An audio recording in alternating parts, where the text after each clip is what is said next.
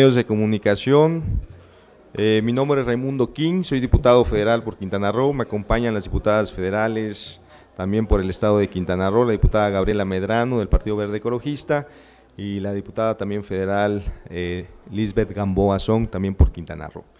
La oportunidad que tenemos de estar aquí con ustedes es para precisar algunos señalamientos irresponsables e imprecisos que acaba de emitir la señora Edith Mendoza, presidenta municipal de Tulum. Tengo entendido que ella de manera personal se separa del cargo por motivos personales, y también pues la acompañaron las diputadas federales Alicia Ricalde de Acción Nacional y Graciela Saldaña del PRD, y que bueno, lamentamos también asumir una posición y una defensa de un asunto primero local, pero que además está circunscrito en el ámbito institucional y que de ahí es donde precisamente se tienen que resolver. Rechazamos contundentemente todas las aseveraciones vertidas por la señora Edith y que es necesario que lo que se dice se pruebe, pero lo que sí le podemos decir es que han habido inconsistencias en su administración, obra pública sin licitar, pero que además hubo un juicio político en donde se aprobó por mayoría por el Congreso local, incluyendo a los diputados de Acción Nacional. Entonces, finalmente yo creo que aquí hay una incongruencia que debemos nosotros aquí de puntualizar y que lo único que nosotros buscamos en todo momento es que haya una gobernabilidad que impera en todo momento con firmeza de parte del gobernador Roberto Borge Angulo.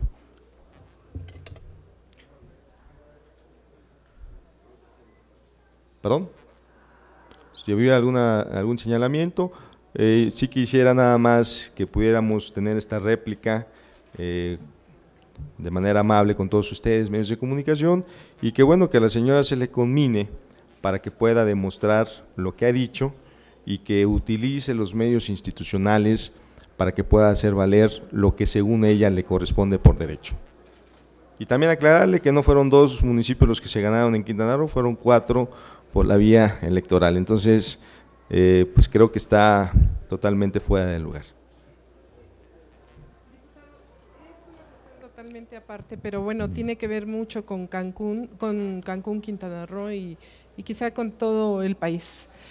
Sobre el permiso que se ha requerido por parte de inversionistas chinos para establecer el famoso Dragon Mart en Cancún y que implica no solamente una depredación de la selva, sino también de los arrecifes, tengo entendido de coral negro en Quintana Roo, tomando en cuenta además que podrían venir hasta 3,000 chinos, según la información que se tiene, a trabajar en esa enorme nave industrial o maquiladora.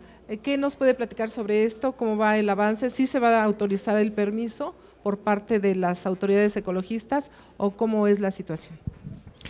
El proyecto del Dragon Mar es un proyecto donde va a generar una derrama económica muy importante, no solamente para Quintana Roo, sino para toda la región sur-sureste, y que hay condiciones para que fortalezca la economía local y donde lo que se produzca por parte de esta inversión china sea al mayoreo, no al menudeo, para que precisamente podamos nosotros proteger la economía local. En cuanto al tema ambiental, pues ahorita puedo hacer algunos comentarios, pero bueno, está también nuestra diputada del Verde Ecologista, tal vez conozcas también el tema, pero sí quiero comentarte que en esta alianza estratégica también tenemos compartido con el gobierno federal, el gobierno municipal, y que bueno, en todo momento el gobernador Roberto Borge ha sido muy reiterativo en la protección del medio ambiente. Entonces, por ese lado va a haber un cuidado muy especial.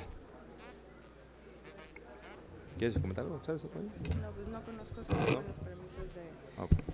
Mira, la verdad desconozco ahorita cómo van los trámites de los permisos, pero sé que el gobierno está muy comprometido y que por cada persona que venga del extranjero a tener trabajo en el estado de Quintana Roo habrá 3 personas empleadas por cada persona extranjera, lo cual obviamente pues para nosotros es un crecimiento muy grande en el desarrollo del Estado.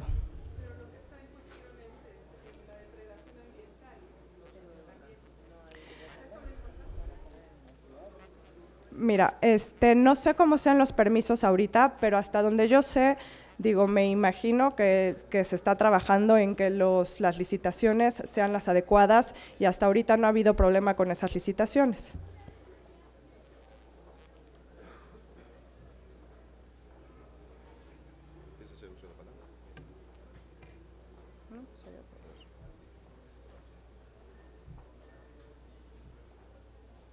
Muchas gracias, verdaderamente pues agradecerles aquí la oportunidad de poder señalar pues estas imprecisiones por parte de la señora Edith Mendoza y combinarle nuevamente de que tienen las puertas abiertas en el estado de Quintana Roo, que los aquí presentes estaremos pendientes de que si ella se siente agredida o aludida por algún tema, le podemos dar un acompañamiento pues para que finalmente por la vía institucional tenga las respuestas que ella merece. Y también decirles aquí a las diputadas federales, Alicia Ricalde y Graciela Saldaña, que no utilicen esta tribuna y esa sala de prensa de manera oportunista para tratar de sacar provecho electoral de un tema eminentemente local e institucional.